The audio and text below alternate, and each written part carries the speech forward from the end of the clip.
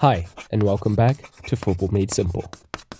In a previous video, we have discussed what happens when great players fail to adapt to the game and become disposable as a result. But what happens when the best in the world evolves even before the game forces him to? What happens when the best adapt their play to stay one step ahead of their opponents? In this video, we take a look at the tactical evolution of Lionel Messi. And if you're new around here, why not subscribe and like the video, and share it as well to help the channel grow. Now, let's get into the evolution of Lionel Messi.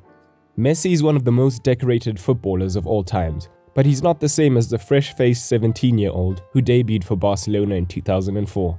He runs less than he used to, he dribbles less than he used to, he presses less than he used to, and yet he's more effective than ever. We'll briefly touch on his embryonic stage with his performances in La Masia and Barcelona B. During this period, he was a mazy dribbler who primarily liked to operate in the number 10 position or out on the left wing, a position we rarely see him now.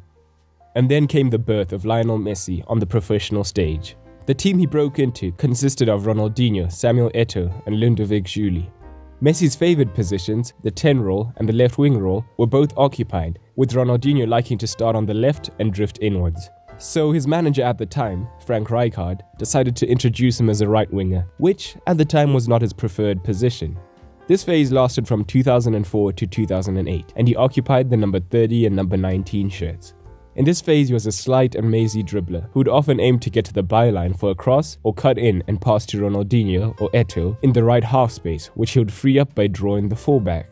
Initially, he was more of a dribbler, scoring only 7 goals in his first 24 appearances. However, from 2006 to 2008, his goal-scoring instincts began to rear their head, with 24 goals and 16 assists in his next 2 years in La Liga. He was gaining in confidence and now no longer sticking solely to the right wing, but drifting in when he felt comfortable. As he said, "My evolution has been a normal process. When I made my debut, I was 17 years old. I used to play in another position and in a different manner."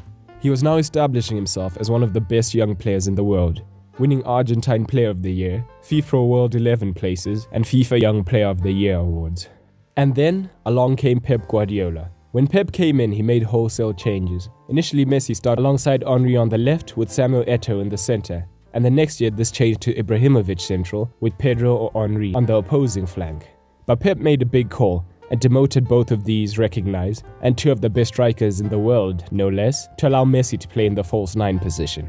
Now full of enough confidence to play in the center and bearing the number 10 shirt, Messi played the role perfectly from 2008 to 2014. Playing in this role behind the opposition's defensive midfield, but ahead of the centre-backs, would force the opposition to make a decision. If the defensive midfielder picked up Messi, that would allow Xavi and Iniesta to progress the ball forward and unlock the defenses. If the centre-backs pushed to pick him up, it left gaps for Henri, Villa or Pedro to run into the gaps left behind.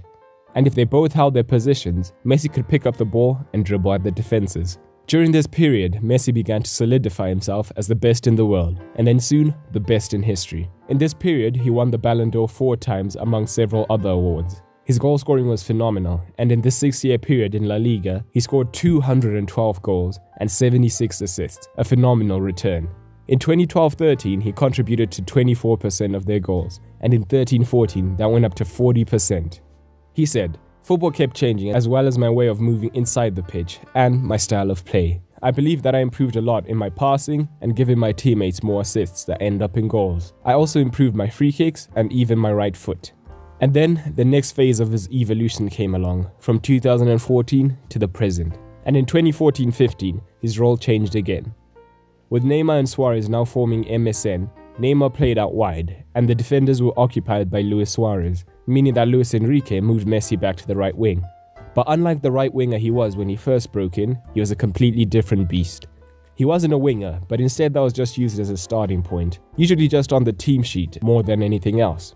He would drift into the center of the pitch to both score, but now he was letting his creative streak flourish, setting up his teammates more often. He played something between a false 9 and an attacking midfielder, using Suarez as a reference point. Suarez would hang on the shoulder of defenders, opening up space between the defense and the midfield. At the same time, the fullback would give Barcelona the width where Messi had vacated his position. His move to the center was emphasized by how often he would find Jordi Alba before heading into the box to finish off the move. This playmaker trait has been shown by him accumulating 106 assists during this time period. But at the same time, unlike when he was a young right winger, he has developed a ruthless streak, scoring 174 La Liga goals during that time period. As Messi said, other squads get a lot of players together in the middle of the field, which makes it easier for me to get the ball a bit more behind and cut in from the sides. And during this period, Messi once again won the Balon d'Or. So what does the future evolution of Messi hold? Well, Messi could be whatever he wants to be, but in general, the point of view is that he'll start to head towards the center, whether it's to the attacking midfield role or just to the center of midfield. This could be done with Dembele playing out on one side and Coutinho on the other. Whatever he chooses, there's no doubt he'll be one of the best in the role. As Luis Enrique said, his evolution is beyond doubt. It has been a process helped by his maturity as a person. There were years in which he was a goal scorer, but now he's a total footballer, capable of everything in attack and defense. Because he's so intelligent, he'll be able to overcome the physical shortcomings he may face in the very distant future. Well, I for one am keen to see what the evolution of Messi holds. Guys, if you enjoyed this video, drop a like, please subscribe and share this with someone who would love to see it. Check out our video on the evolution of attacking midfielders to understand the video we're referencing at the start. That's all for today, and remember, keep it simple.